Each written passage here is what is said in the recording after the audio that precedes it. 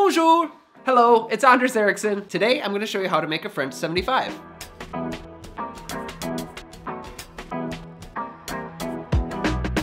Welcome back. Okay, so the French 75. This is a cocktail that's named after a French field gun that was used in the First World War. So you might find it funny that I think of this cocktail as the most celebratory drink of them all. It can be prepared two ways based on the base spirit. You can have it with gin or cognac. I've got customers that drink both and insist that their choice of spirit is what's right. In truth, the original recipe in the 1920s called for gin, but by the 1940s, cognac was commonly used. But honestly, they're both delicious, and in my opinion, it doesn't really matter. I'm gonna make both of them today, so you decide which one you like better, and let your friends pick which ones they liked better. Let people like what they like. To the bar. Okay, here we go. This cocktail is gonna be shaken, so you're gonna need your Boston shaker, a jigger, Hawthorne strainer, and I have a channel knife for garnishing. We'll get into that later. Now booze.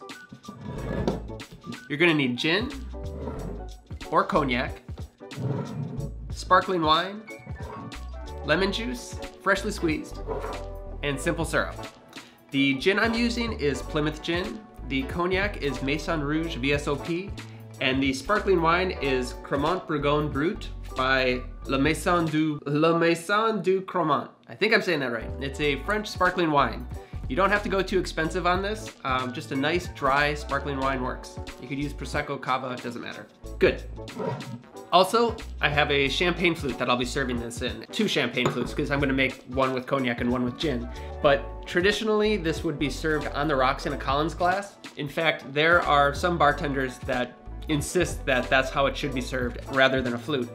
I think you should serve it in whatever glass you want because cocktails are meant to be fun, and I want to serve it in a champagne flute. It's festive and cheery. Before I do anything else, I always like to pour some sparkling wine into the champagne flute first. I pour about 2 ounces of sparkling wine because the shaken ingredients are going to be heavier, and when you pour them on top, it'll fall through and blend together really nicely. Now we can go ahead and open our bottle of bubbles. If you've done that before and you know how to open a bottle of champagne or sparkling wine, that's great. If you don't, please be careful. Don't point this at anybody because you could take out an eye. Also, if your bottle is chilled, it's less likely to explode than when it's warm. So have a chilled bottle of bubbles. Here, I'm pointing at my own face. This is not how to do it. The trick is to make not a whole lot of noise. Oh, that was a little loud. Sorry, if you're a connoisseur, you might be cringing. But hey, nobody lost an eye. So we can go ahead and pour 2 ounces of sparkling wine into the flutes, which on these glasses, it's gonna be about that much. If you have a larger glass, you could pour 3 ounces. It's still gonna be okay. Ta-da! There, now we can go ahead and build the cocktail. My hair is getting out of control. First, I'm gonna make a gin French 75. So we want 1 ounce of gin,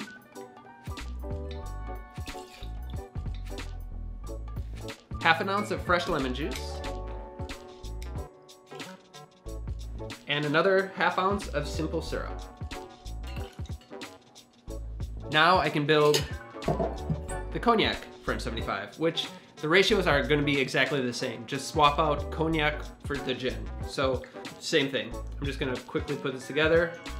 The ratio works out to be 2 parts spirit, 1 part lemon, and 1 part simple syrup, and then 4 parts sparkling wine. So 2, 1, 1, 4. I'm gonna go get ice and we can chill these. Don't go anywhere. Oops. Let's shake. It's really loud with 2 small spaces. When you pour it on top, it could foam up and spill over, which has happened to me numerous times. So just gently pour it in on the side and right on top. If it comes a little short, just top it off with a little bit more sparkling wine. Okay. Okay, so take a lemon. You want room temperature lemons for zesting because the rind is just more pliable, especially for a long, silly twist like this. Start at the top and work your way around the edge of the lemon. Like this way? Right, hold it firmly with your left hand and just start. Oh. There you go.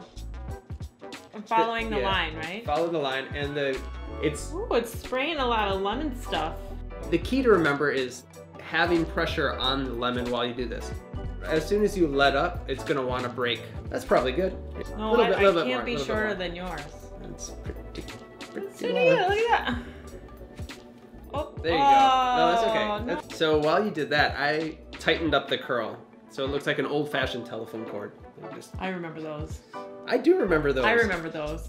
Wait, how did you do that now? So start with one end, and then you just you're like manually. Yeah. Okay, wait. I need to try. For the whole thing? Well, you're the one who made it really long. You don't have to. I didn't understand the whole process. That's okay. No, I'm gonna do it. Okay. I'm gonna do it. It's okay. I'm gonna do it. We can cut this part. It's really fun. We can make it look like it didn't take that long. And then kind of stretch it out a little bit. Okay. Drop it right in and leave some hanging over. Like that. Look at this. Look at this. Oh no. There. We fix it. I thought it would stay. No, don't. Okay. Yeah. I thought you were gonna cut it. No. Yours is neater. Yeah, but yours is fun. Look how fun yours is. Yeah, mine's definitely more fun. And quite honestly, when I drink these, I end up taking the garnish out because it just looks so festive. That's it. French 75. Cheers. Cheers. Happy birthday. Happy birthday. Happy anniversary. Happy graduation. Happy graduation. Happy Wednesday. Happy Friday. Happy Friday. Oh, right, you gotta do this thing. That's pretty good. I honestly do not have a favorite between these two.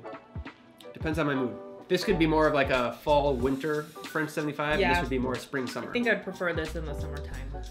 But they're both delicious. This one's different. It's a nice different option to have. Yeah. This is the other side of the camera. Yeah, maybe I should go back. No, I don't think I belong here. Well, at this point, it would just look like I'm drinking two cocktails, and this makes more sense, I think. It is totally nerve-wracking being on this side. There.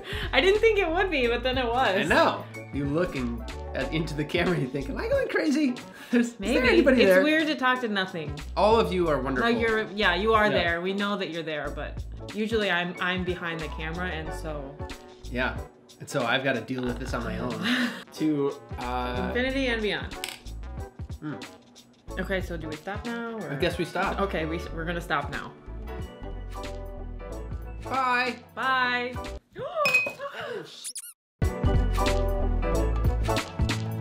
I'm sorry. No, it's okay. I got it right. Sorry about that. Oops. You just did that in front of 16 people. I don't know how many people are watching this. That sounds about right. All right. Fine, everything is fine. Yeah, that's probably good. Probably good. Yeah. Better than the first. Better than the first. If you like this video, like and subscribe, and I will see you next time. Cheers. Cheers.